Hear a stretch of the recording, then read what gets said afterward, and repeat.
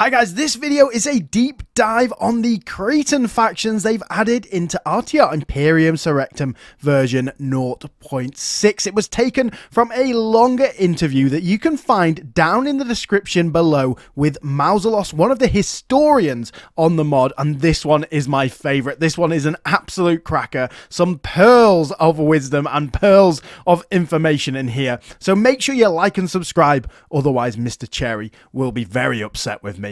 But without further ado, enjoy. On to Crete, that is literally Verdansk, or whatever the island map of Call of Duty is called. You can see how long ago I played Call of Duty Warzone, but it is basically Battle Royale Central on Crete right now. So let's start with Kydonia over here. And yeah, they're on the western edge of the island. Yeah. I mean, people may recognize Kydonia because it played a starring role in Assassin's Creed Odyssey. And there's also a song about the city by Muse in the Knights of Kydonia, even though they later said it was actually referring to a crater, I think, on the Mars or in the Moon, which is named after the Cretan city. But in any case, it has gained some fame somehow. Yeah, I think I will say some general things about the Cretans, so it's not getting too long for each of them. There was basically a lot of inter-Cretan warfare in this period, even though there was a legend among the Greeks of the mainland that the Cretans would actually band together whenever there was a foreign threat, which is where the word syncretic comes from, because it means the Cretans together. I actually only learned about this today, so it's good to have an opportunity to use it immediately. But as you can see, we have four factions. Kydonia in the west, which is modern Chania, one of the most beautiful towns on Crete and often visited by British tourists as well. You have Gortyn, which is the pink faction here, further to the east, and the city does not exist anymore, but there's an extensive there are extensive ruins and a very small modern city nearby, where I had excellent Andakos last year, a kind of Greek bruschetta. Oh, nice! in the backyard of a Greek temple, which was quite amazing.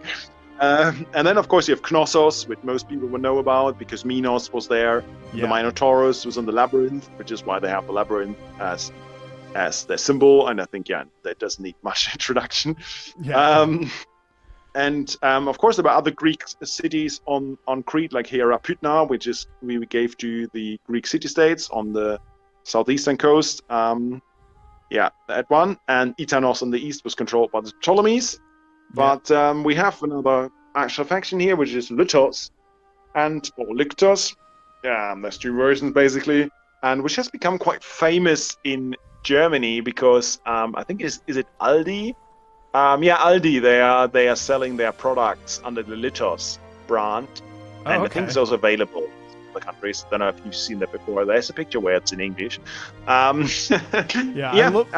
really good Greek products under the Lytos.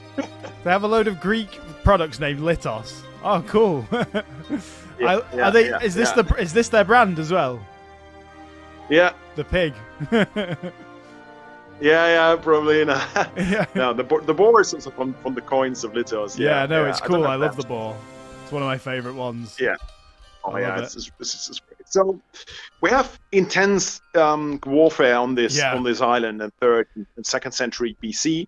Especially in the 3rd century BC, we have various major wars. I think I'll keep it short now and only quickly speak about the Lycian War, because the Lycians, we just spoke about, they found themselves in a bit of an problematic situation towards the end of the century in the 220s, because Knossos and Gortyn, the two big neighbors who were usually rivals and hated each other, they had somewhat come to they call it an agreement, and now found themselves in a league which aimed at destroying Lytos, and the Lycians who wanted to strike preemptively left their city, and while they were away, the Cnossians found their city no one was there, and they burned it down. And if you go to Heraklion, which is modern day Knossos, basically, you will find the ashes of Lytos, which archaeologists have actually found from that day in the museum, which is quite impressive. Yeah, wow. And the Knossians or Nossians, they went on to lose the war, however, and the ruins of Lytos are perched on a hilltop, which I also saw last year, but unfortunately it was not accessible to the public at the time. The Lycians, however, they had survived because they had been away. Only their city was physically destroyed. One of the allies gave them asylum, basically, and they later rebuilt the city. And in the meantime, they called for help to an ally on the mainland, and the Knossians had activated our dear Aetolians as allies, which seemed like a good idea in the first place, but that made the Lycians call on Macedon. And of course, the Macedonians were a bit more powerful than our dear Aetolians, and the troops they sent, including several hundred Illyrian mercenaries, Achaean archers, I think, and other troops, they would eventually turn the tide, and the Lycians would actually win the war.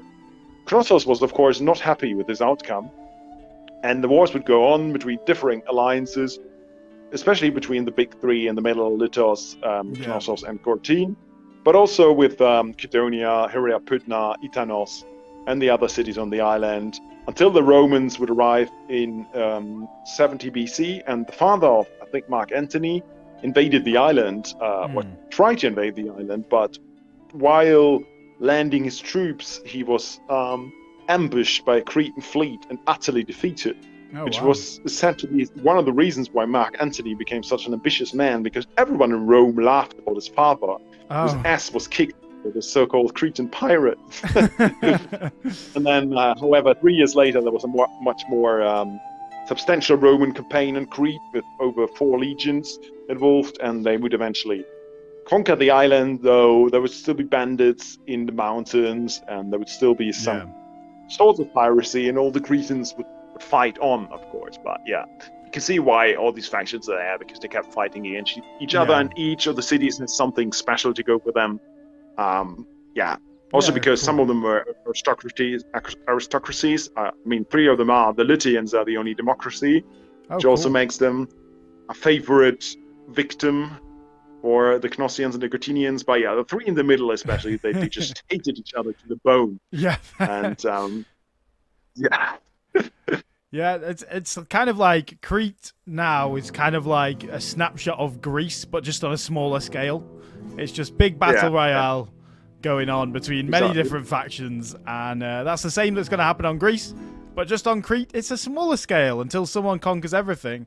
But if they're going to conquer everything, they still have to kick the Ptolemies off and face the wrath of potentially Alexandria. So, it's a good, cool little campaign if you want to start as one of these guys. Or if you're going to come to Crete now, like I'm playing Crete in I'm invading Crete as the Seleucids in 0.5. But it's just rebel territories. But now, if you come and invade Crete and one of these people's taking it over, it's going to be such a harder task. And on top of that, they're going to have upgraded all the cities, so you're going to get a more advanced, a more wealthy Crete to come to as well. So I think it's really cool that they've all been added in. Absolutely, and I mean, we've already mentioned some of the actors who intervened on the island in this period: the Macedonians, the Achaeans, the Aetolians, but so did the Spartans, so did the Rhodians, and the Ptolemies, of course, and the Romans later on. Pontus, I think, under Mithridates also had some ambitions here. So loads of powers actually looked for Crete, and it's very much both on the fringes and at the center of the Mediterranean and Greek world. Yeah. Oh, cool. So in terms of the units, the generic units are Cretan archers, Cretan slingers, Cretan hoplites. Kydonia gets their own archers. Knossos gets quite a few units, to be fair.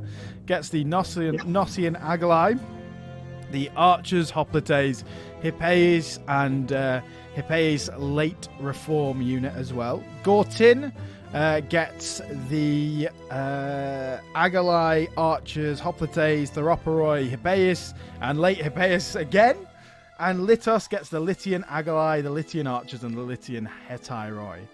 But in terms of the Agalae, what actually are those units, and what does Agalai mean in general? Because I think that's a new one for me. I've not really seen that before on any of the units.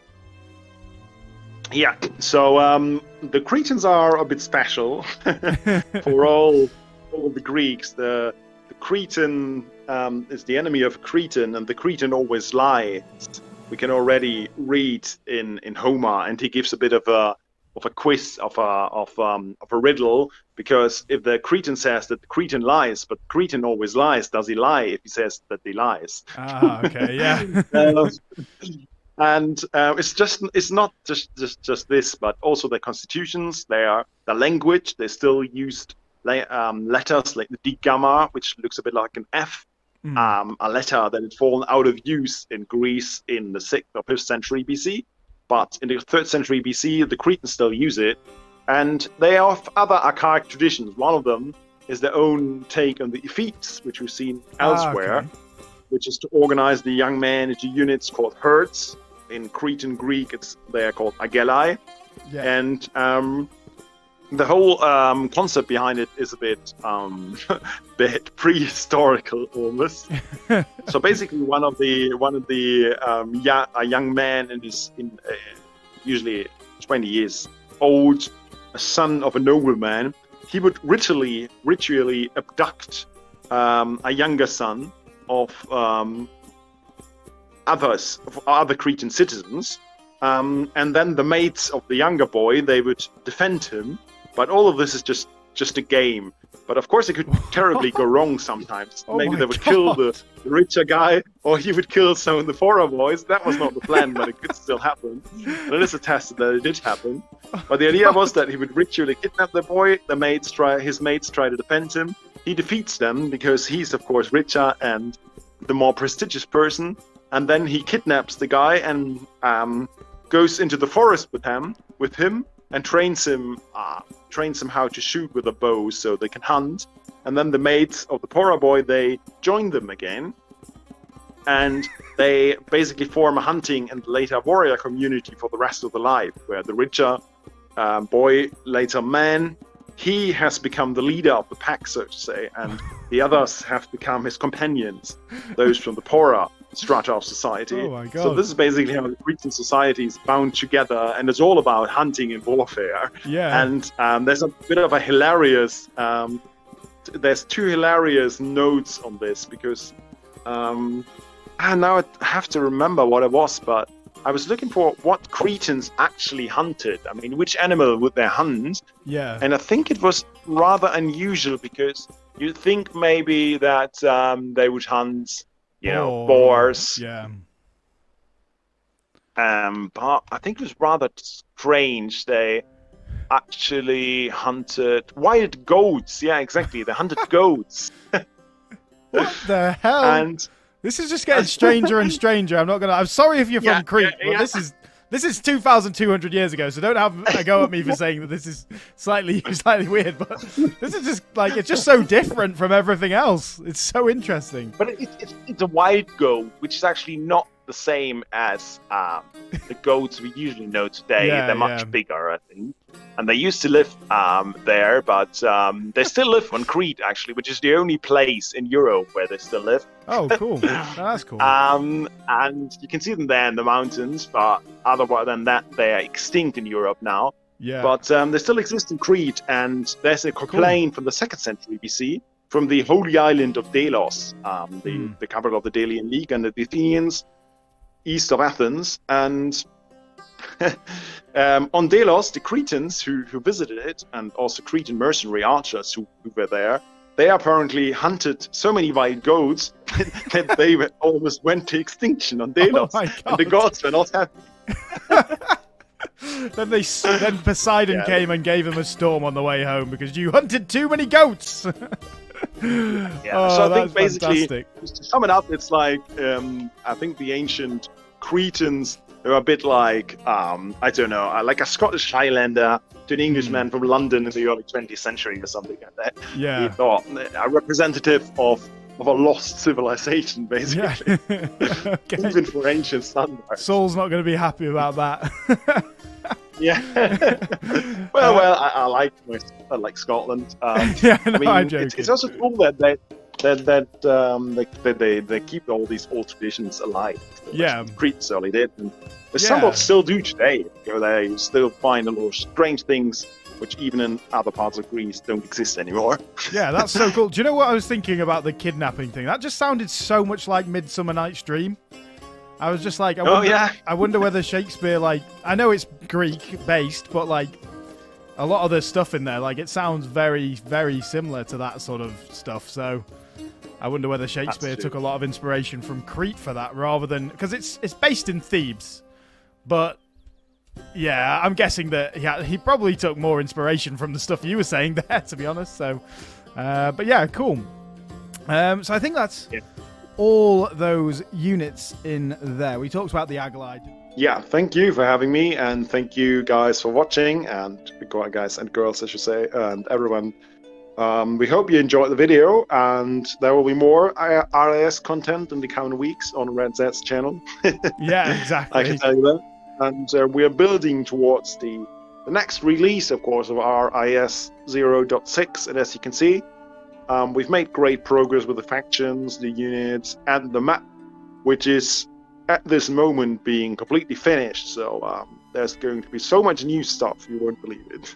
Yeah, it's gonna be awesome. So stay tuned, guys. Make sure you do subscribe. Make sure you do like this video if you've appreciated it, because there might be another couple of videos coming with Mausolos in the future as well. So keep that in mind, and make sure you check out the Greek AOR units and the map showcase if you've not seen the map showcase as well. And stay tuned, because as I've said already, every weekend, guys, is gonna be a in-depth development update on version 0.6 all the way to release.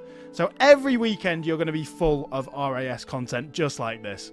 So thank you very much for watching, guys. Thanks once again to the mod team, and especially Mausolos.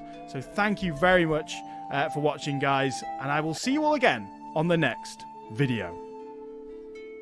Bye-bye.